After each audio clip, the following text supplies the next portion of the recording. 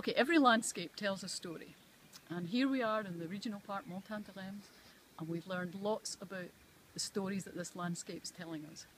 It's told us that people have been here for a long time. It's told us that there's a particular geography that's created situations for champagne and other agricultures to grow. But mainly it tells us about the connection between people and this place. There have been wars here, and now it's a place for people to come and enjoy.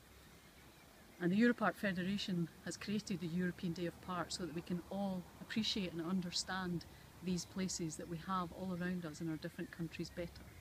So I hope this year that we can remember that our protected areas are parks for nature, they're parks for well-being, and they're parks for peace as well. Enjoy the European Day of Parks.